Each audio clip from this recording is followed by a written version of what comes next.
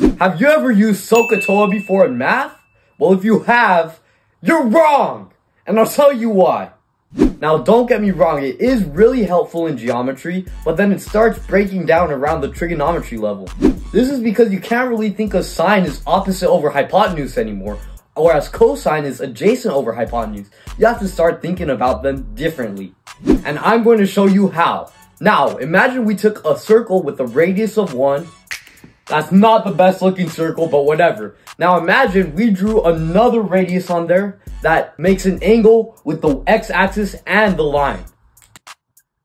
There you go. Now I'm just going to call this angle right here x. Now with this unit circle, we can define what sine, cosine, and tangent are. So imagine we drew another line from this point to the x-axis in order to make it a triangle.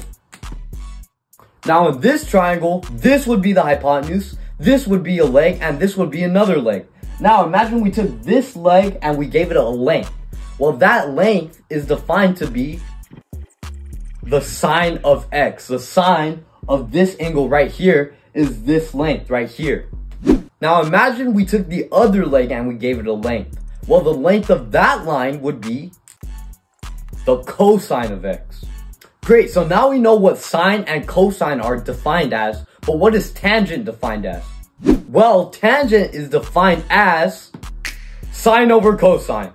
Well, if you were to take this length, the sine of x, over this length, the cosine of x, then you would get the rise over the run, or the slope. So basically, the slope of this line right here would be the tangent. So, just remember sine as the y-coordinate, cosine as the x-coordinate, and tangent as a slope. God bless.